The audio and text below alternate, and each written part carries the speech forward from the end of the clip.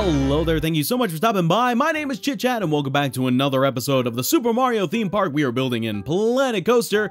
This episode is actually going to be a lot of fun. I've been looking forward to this one because this is going to be the start of using custom textures a lot more in this park, and it really starts feeling like an actual theme park in my mind, because we're going to start using custom textures to make planters, to make snack machines and soda machines, and eventually you're going to even see merchandise in some of the stores, and then we're going to make custom signs and park maps and ticket booths. Like, the next few episodes are just so much fun to me, just because I'm finally getting to really stretch out the art side of my brain and use that for Planet Coaster, which in some of the previous videos I did mention that if we ever do something that's really heavy-ended as far as animation's concerned, that will be on my main channel, ChitChad Show, which you haven't seen that channel. I do recommend you check it out. That is where I post all of my art, animation, and voiceover content. And I haven't actually posted on that since I went on my break, because I wanted to focus on one channel at a time. And I thought if I wasn't able to do one channel, then I shouldn't be able to do two. So I wanted to focus on one and then start working on the other once I kind of got, you know, more footing, I guess. And I think this channel is getting into a really good place. We've been growing pretty substantially, actually, in the last few months, and I think that's really cool and very exciting. So for all of you that are new to this channel, I welcome you. Thank you so much for being part of this small, awesome community. And while I'm giving out shout outs, I just wanted to say thank you to the Patreon supporters for still sticking with me. You all are awesome. I really appreciate it. And also the new members of the Discord, and just the Discord in general. There's a lot of really awesome creative people on there, and it's a lot of fun to see not only the creativity, but people helping each other out, whether it's something technical or someone's just trying to get an opinion on like their park or some art. I just think that's really cool, and that's the kind of community I would love to build and continue to build. And speaking of building, I will kind of give the rundown. I kind of just got overly excited and said like pretty much all the stuff that you're going to see in the next few episodes. For this episode specifically, we are going to be using the new park benches, which you probably already saw in the video. We're going to be adding more eating and snacking and drinking areas, which you see right now with the poison mushroom over in the Luigi's Mansion area of the park, which I thought a poison mushroom would be kind of fitting. I just thought that was funny, so I decided to do that. We're also going to be using custom textures to make new planters for the entry kind of path into the park. And then we're also going to be using custom textures to make vending machines, both a soda machine and a snack machine, which is also really exciting. And then we're going to start kind of using some ground plane textures to fill in the gaps that the roads just kind of left behind, to really kind of flesh this out and bring a lot more color into the park. Because I would imagine, well, it's not going to be something to imagine for, you know, very long, because an official Mario park is coming to Universal, which is very exciting, and that means I just got to finish this before that happens. That is a goal to set. I know these videos take a really long time for me to produce, and I do apologize for that. Like, if this was my full-time gig, believe me, I would be doing nothing but like this kind of stuff and art and animation. Like, that is a dream. That would be so much fun to do, but unfortunately the real world does have to come first. Got to pay the bills type of thing. But just know that I am trying my best to maintain a consistent schedule. And because, speaking of consistent schedules, because I did technically miss an upload this past weekend, that is why this episode is a lot longer than the normal episodes. So definitely buckle up. The lap bar is coming down. The shoulder harness is there because this is going to be a long episode. So grab your snacks. We're building snack machines. And I don't have a segue to get out of this, so I'm just going to go ahead and move on. So you're also going to see me build a lot of fences and a lot of, you know, the boring stuff. And I've thought about cutting this out of the video, but, you know, I got to build it, so might as well show the build process.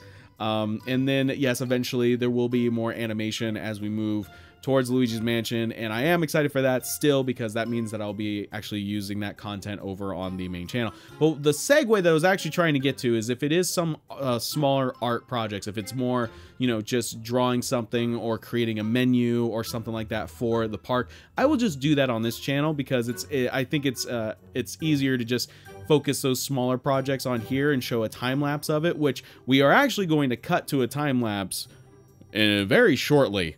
Probably in about 10 seconds, we're going to switch over into Photoshop, where you're going to see me making custom textures for this planter, which really gave me a run for my money. I never thought making a planter would be so difficult, but you'll see, I've already laid the groundwork. I'm like, all right, here we go. This is going to be a video screen, and I only need to use half of it. So in about 5, 4, 3, 2, I miscalculated. Well, anyways, now we're inside of Photoshop, where I'm utilizing a brick texture that I've already made for the park, but we're going to be using this and making it a seamless texture. And then I'm only going to be using about half of the screen space. So you see that I dropped in some pink there, and that pink is just a guideline for me, so I know how far I need to sink the screen into the ground. And the pink is just something to super stand out, so if there's any gaps in the path, or if the ground plane's not level enough, I will immediately see it. Once I'm done kind of laying all these pieces throughout the park, I will go back and update that texture to just have the dark brown of the brick, and then it'll look like, you know, it'll look like it's seamless. The guideline is just so that I can consistently keep all the planters at the same level throughout the park. That way, if they are slightly off, that pink line will just show up really well. So yeah, that's kind of the process. Another thing I'm going to say too is, you'll notice that when I first drop in that texture, it looks really faded, almost milky. And that is because when you save things out of Photoshop, you got to make sure to turn on the color profile when you go to save things out as a JPEG. If you don't, it's like an IEC color profile checkbox when you go to save things out as a JPEG. If you don't click on that, your textures will come out really faded and milky like that. So if you've ever noticed, that's all you got to do. You just got to check that box when you go to save out as a JPEG, and then you'll be good to go. And then of course you drop it into the user media under images. The same thing for video, but you also have to convert it into like a WebM format, which there's things online you can look up. I don't know specifically which one I used. I think I just modified an export setting inside of After Effects or Premiere. I can't remember because it's been a while since I've made a video for the park. But as soon as I refresh my memory and go through the process, I'll be sure to let you all know. But I am without a doubt, you could probably find a tutorial online for that exact process. So I am going to use this opportunity. We're going to segue into a couple of questions on the Discord. That is right, I have a Discord. If you want to join, you can check out the link in the description of the video down below. But on the Discord, you will see under the heading, I'm gonna look it up so I don't get that wrong. Under the heading Ask ChitChad, you will see a Planet Coaster sub channel where you can ask all your Planet Coaster related questions, and I will answer them here on the channel. All right, so we're gonna look at a couple of questions here. I'm actually looking through right now. This one got an insane amount of feedback. So Jared RB or Pokey J, I hope I got your name right.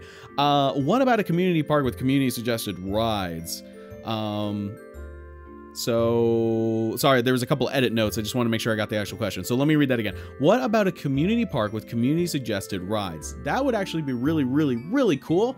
The only problem with that is because these videos take so long to produce, about 8 to 10 hours, depending on how long I recorded for and how long it takes to render. It does eat up a good portion of the time that I have available to actually do things for the channel, for both channels eventually. So in order for me to dedicate that much time to something, I really have to be passionate about it. And I love video games. I worked in the video game industry, so video games are just something I enjoy. And the Mario Park was just kind of an extension of the video game theme park, because originally I did Sonic, and then I did Pokemon, and then I did Mario. And I wanted to kind of finish that project up just because I didn't want to leave that unfinished. And then that idea kind of exploded out into this park. So yeah, I would like to do that. And again, going back to what I said previously, if this was kind of like my full-time gig, I totally would. But I kind of have to do some time management. Plus I gotta be, like I said, really interested in what I am creating. If I were to do that in the future, it might be something I consider as a Patreon kind of reward. Like at a certain tier, you could ask for like something to be built in the park. I don't know. That's just an idea I'm throwing out there just off the top of my head. But again, really good suggestion. And maybe someday in the future, and if I have more time, I will do it, because that would be really cool. And definitely be a great way to involve all the chatterboxes. Another flip side of that is maybe we could do it where we have like competitions, or we have creator spotlights. That would also be a lot of fun. So I would love to see more ways to involve all of you on the channel and on the Discord. So thank you so much for your suggestion. I really appreciate it. All right, JPS Ninja asks, yes, I know everyone is doing this, but make a studios park. You can add any game, movie, television show you would like. That is actually a really cool suggestion, and I've been seeing a lot of the top Planet Coaster creators doing that, and it's really cool to see just because I'm a big fan of Universal Studios in general, so to see like actuals like people making studio parks is a lot of fun to watch. I have kind of been thinking, there's been a couple of park ideas. I've talked about them on the channel. I would like to make just a couple of like one-off rides where it's not a full park, but it's just like a mini ride. And I want to do something for Over the Garden Wall. And I would eventually like to revisit a couple parks that I did before, or a couple of attractions I did before that were Power Ranger themed. But something, if I ever do a video game theme park again, I want to do something that focuses on indie titles. Because recently I've been really enjoying like indie games in general, whether it be, I think Cuphead would be considered an indie, or it's Bendy, or it's Shovel Knight. Like I really am digging the indie games just because they all have a very unique style, both in gameplay and in art. And I think it would be really fun to build a park that kind of focuses on that. And speaking of artwork, we're now jumping back into Photoshop. We are building our soda machine, and eventually we will also build a snack machine, but I wanted to start with this one first because the soda machines are slightly easier to make, and I already had a pretty good idea in my head for exactly how I wanted it to look, so I figured we'd start with that one first, and then get kind of like, I guess you could call it the brand, quote unquote, down, and then it would be easier to apply that to the snack machine. Now, one of the things that I had to start doing, and I don't know if I mentioned this earlier, was that I started using some of the official Nintendo artwork just to help speed up the process, because originally I wanted to draw and animate like literally everything, and I realized that that's just going to take way too much time, so I am going to start using some of the official assets. I just want to be completely transparent about that. But still a lot of the artwork and the menus and how they're designed are still my own. So I kind of feel that I'm putting like a different spin on the Nintendo stuff. So I just wanted to be transparent about that, so no one's like, did you draw that mushroom? Like, no, I did not. If I had a more time in my day, I totally would though. So thank you so much for your question, JPS Ninja. I super appreciate it. All right, so let us move to the next question. Let us see. All right, Alex Ottle asks, what theme park area in any park is your favorite and why? Example, Harry Potter Land, Tomorrowland, Future World, Fantasyland, Pandora, and the DC Universe. All right, that's actually a great question. Thank you so much. I really enjoy, and it's not even something I'm like a super huge fan of. I really like it, but I wouldn't like consider myself hardcore, and I'm sure I've mentioned this in the past, but I really like the Harry Potter area in the Universal Studios, both Universal parks, the one in California and the one in Florida. I think it's the only two that have the Harry Potter land attached to them. I love it just because it immerses you so much into that world where you don't feel like you're in a theme park. You feel like you're actually there, and it's mind-blowing. Like all the little details that they put into those areas of the park. It's like, I know it's cheesy, but it's magical. It's genuinely magical because just the interactivity and the scenes, the sights, like you just feel like you're there. And I know they have like those interactive wands that you could use, super expensive wands that you can use in the park, and they'll also like make things happen in certain areas. And like I just think that's so cool. And I know as soon as Star Wars, I think Edge of the Galaxy, I think is what they're calling it, over at Disneyland is finished, that's probably going to be my new one. As soon as that's done, I want to go there because I'm going to lose my mind. I love Star Wars. So when that's done, that's probably going to become my new favorite. Just the Star Tours area over at Disney's Hollywood Studios. It's a bit more themed out than the Star Tours area over at Disneyland. It's just like, I think they had like the last time I was there, they had like a giant AT-AT walker, and I'm just like, that is amazing. So when I get to like walk onto the Millennium Falcon, my mind, my inner child is just gonna be like, oh my gosh, this is everything I've ever wanted and more. So yeah, that'll probably definitely be it. There's plenty of places I would love to visit. The Pandora world over at Animal Kingdom would be amazing, but I haven't been to Florida in many years. And I've seen walkthroughs and videos and stuff like that, and the park is just beautiful. The bioluminescence effect that they put into it at night, it's like Disney's really been upping their game lately, and I think they're doing that because of Harry Potter, the Harry Potter land, because, you know, Universal set the bar and Disney's like, oh no you don't, we're gonna up ya, we're gonna do not only 1 better but 2 better and probably even 3 better, because recently they also announced that there's gonna be a Marvel, like an actual Marvel area in the Disney parks, and I think one of them is gonna be at I almost said Animal Kingdom. I didn't mean to say that. Just that was the first thing that popped into my head. But it's going to be at Disney's California Adventure, which makes sense because they have the Guardians of the Galaxy ride there, so it would make sense to have more of a Marvel themed experience there. And I don't think they could do one in Florida just because there's the Marvel area at Universal Studios Islands of Adventure, which is also one of an area that I really like just because I'm a huge comic book nerd. So it's really cool to see those characters in the real world, you know. It's fun, and that was like the first experience of seeing like superheroes, you know, in the real world and not just in the comic book pages. So I remember like seeing like the Spider-Man ride, I'm like, oh, that's amazing, and the Hulk roller coaster, I'm like, oh, that's way too scary, because back when I first went to Islands of Adventures, I was definitely afraid of roller coasters. Crazy, right? Chad was afraid of roller coasters at one point in his life, and it was actually the Incredible Hulk and California Screamin' over at Incredible Hulk at Universal Studios Island of Adventure, and California Screamin' over at Disney's California Adventure that actually got me over my fear of roller coasters, and I've been a fan ever since. Which, speaking of, actually, as I'm talking about Disneyland and California Adventure, I am going there soon as of recording this video. I'm really excited. I'm super excited because it's been a while since I've gone, and need a vacation, like hardcore. I need a vacation. Been nose to the grind, working my butt off, and it's just gonna be nice to spend time outside of Arizona, spend time with the girlfriend, and just have fun at Disneyland. And it's gonna be fun to see all the things that are under construction, because California Screamin' is also currently being transformed into the Incredicoaster, I believe is the name they gave for it, and that's gonna be really cool.